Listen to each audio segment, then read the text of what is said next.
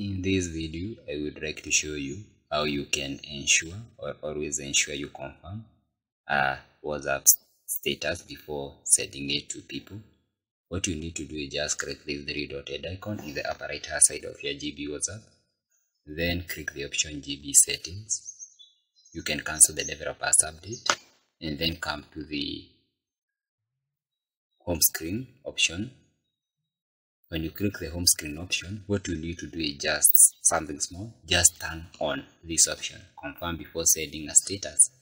And after doing that, you have activated this option of always confirming status before sending it to the people, so that sometimes when you are not lucky, you can get you in problems when you set status which you are not willing to send by just clicking them and just sending in a hurry.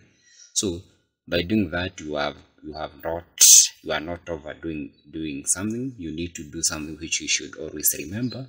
Just click this three dotted icon and restart the GB WhatsApp to ensure that these updates have already updated.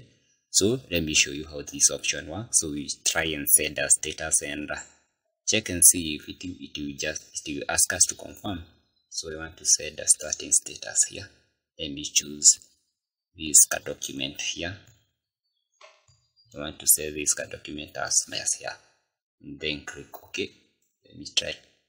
I have been asked, are you sure you want to send this thing as your WhatsApp status? So it is very important to activate these settings in case you use even business GB WhatsApp to do something, so that you don't make mistake and send irrelevant documents or things as your status. Thank you for watching.